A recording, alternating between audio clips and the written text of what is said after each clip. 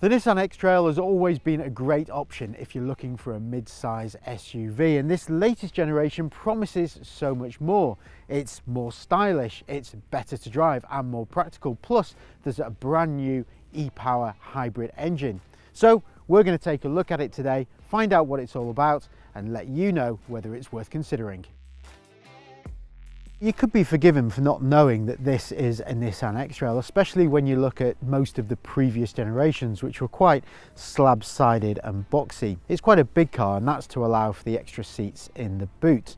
But overall, it's definitely got a more premium look and feel to it. Up front, you've got a large grille with the new Nissan logo slap bang in the middle, and you've got the headlights and the fog lights separated on the front. Overall, the look of the Nissan X-Trail is a lot more premium, especially when you consider it against X-Trails of old. The X-Trail's interior is a huge improvement on this latest model. The previous generation, well, it kind of felt a little bit cheap and cluttered with buttons in places, but this one is a much better option.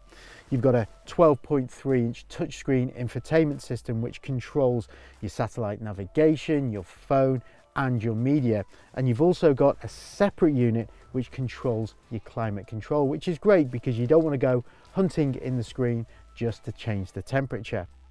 The cabin materials are also extremely good too, and they look to be pretty durable, and there's lots of spaces dotted around the cabin for various bits. So you've got a place down here where you can charge your phone, a couple of decent cup holders and some storage space under your arm.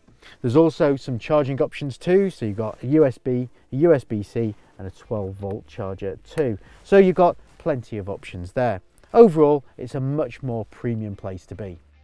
What's great about the X-Trail is nobody is going to be found wanting when it comes to rear seat space. The back seats are slightly elevated, so you're not hiding behind the front seats, and they're also on rails too, so you can slide them back and forth depending on whether you've got somebody sat in the back or if you've got larger items in the boot too. What's also great in this X-Trail is you've got a couple of heated seats, some charging points, so a USB and a USB-C, plus some climate controls as well. Great place to be if you're on a long journey.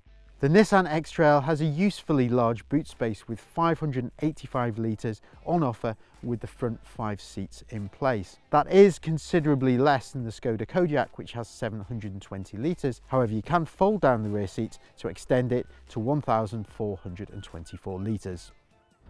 The Nissan X-Trail has been around for many years now, and it's always been rather rugged and utilitarian. It's been the workhorse of the family, but this latest generation, it's definitely a lot more grown up.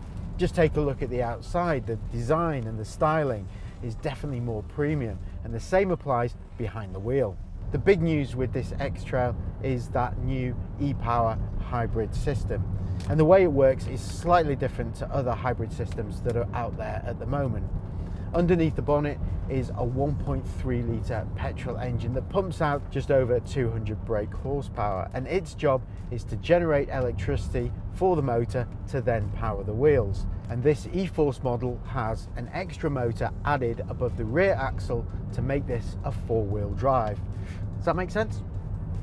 So what does that mean in the real world? Well, according to Nissan, you should get around 42 miles per gallon and emissions of 152 grams per kilometre of CO2. Now that might not sound groundbreaking, but you've got to remember this is a big 7-seat SUV, and if this had had a big engine that matched that sort of power output, you'd find that the economy would be a lot lower and the emissions a lot higher. So now the running costs are out of the way, what's it like to drive? Well, it's very different to X-Trails of old. Like I said before, it's a much more grown-up proposition. The steering feels nice and well weighted, and it's a lot more refined too. Plus, even on 19-inch alloy wheels, the ride is very comfortable and cosseting. You could definitely do a long journey in this without any problems whatsoever. Visibility is also excellent at the front and at the rear, and you've got all manner of parking aids to help when it comes to squeezing it into tight spaces. Now, while the X-Trail might have the look of a big rugged SUV, it's not the sort of car you want to be taking too far off the beaten track. Yes, it might have e-Force 4-wheel drive, but it's not set up to be a go anywhere 4x4, a bit like the older X-Trails. The latest generation X-Trail is a far better proposition than the model it replaces. Whereas before it was quite rugged and utilitarian, this one is far more rounded around the edges. Outside it looks far more stylish and the interior build quality is much improved. Plus the drive is a lot smoother and you've got the addition now of that e-Power hybrid system, which is extremely clever. If you're in the market for a 7-seat mid-size SUV, then the X-Trail has to be worth considering. Thanks for watching this Motors.co.uk new car review of the Nissan X-Trail. Let us know what you think of it in the comments section below. Would you own one or would you go for another mid-size SUV?